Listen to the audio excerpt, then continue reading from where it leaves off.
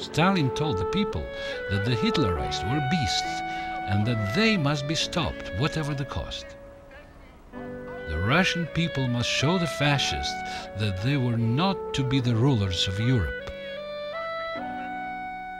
Stalin, Churchill, and Roosevelt formed the anti-Hitlerite pact in 1942. Stalin made a joke to Molotov.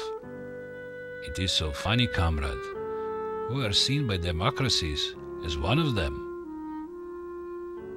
We all wanted to clear Hitler's Nazis out of Russia. My parents and my sister were in Kiev, the capital of Ukraine, and they were under German control. There was no way that I could find out if they were alive and well. General Paulus was the commander of the 6th Army and was fighting desperately in the city of Stalingrad. We had the opportunity to take the city in July of '42, as Paulus's men moved towards the Volga River. 2 weeks later, Hitler ordered the city to be taken. A fierce and costly battle followed that lasted through the winter and into the next year. Now, after Stalingrad, we knew that the Germans were not invincible. We knew that our fighting men could push them back and that soon we would clear the fascists from Russia. A great Russian poet wrote in the paper that the Russian troops were to repay the Germans for what they had done to Russia. But Stalin later said no. Stalin said that the German people were also the victims of fascism, and only the war criminals were to pay. Hitlers come and go, he said, but the German people and the German state remain forever. Stalin was now confident that the victory would be his. He was now looking at building stronger relations with the Western democracies. I was sent to the planning meeting for the United Nations at Dumbarton Oaks in Washington, D.C. in the summer of 1944. Stalin looked over the list of those attending the United Nations meeting from the other countries. The delegations were all high-ranking government and military officials. The other countries had sent admirals from the Navy, but we were sending only a captain. "A captain can't talk directly with an admiral," Stalin barked. "Why are we not sending an admiral?" I explained that the captain was very qualified and spoke perfect English, and that all the tickets had been purchased and the captain's name had been forwarded. "Give me a pen," Stalin snapped at me. He took the pen and crossed out the title captain and wrote in the word admiral. "There," he said. "Now he can talk to them."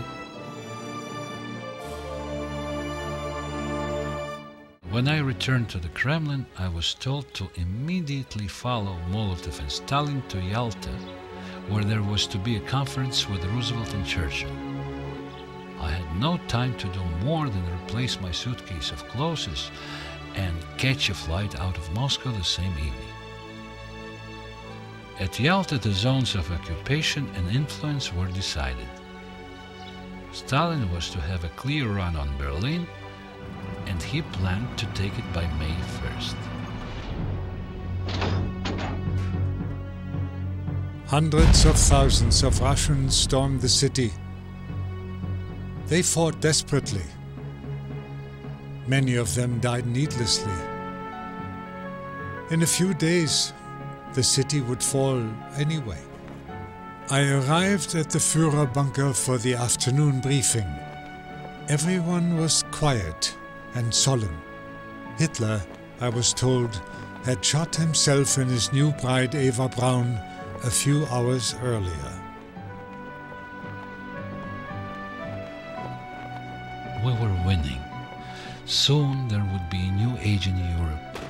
Not Hitler's new age, not even Lenin's and Stalin's new age.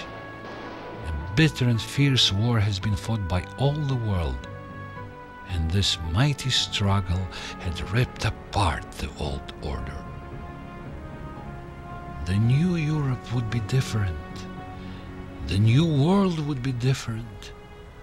I longed for a world of freedom and understanding, a world where lives and dreams were respected.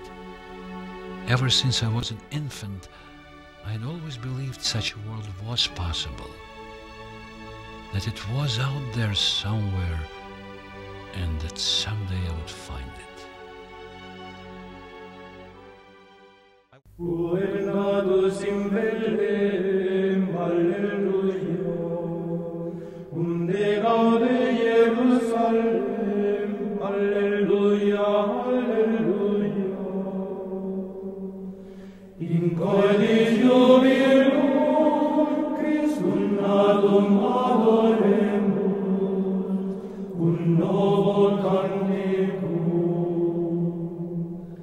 Assunsi carnem filius, Alleluia.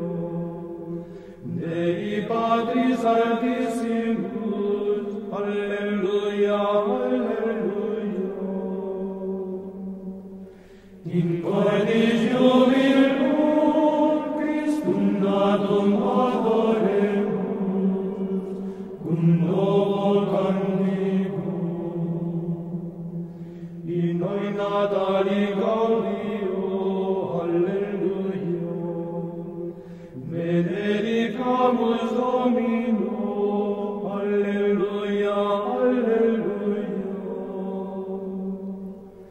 In coelis jubilum, Christum natum adoremus, cum novo canticum. Laudetur Sancta Trinitas, Alleluia. Deo dicamus gratias, Alleluia, Alleluia. In coelis jubilum, Christum natum adoremus, cum novo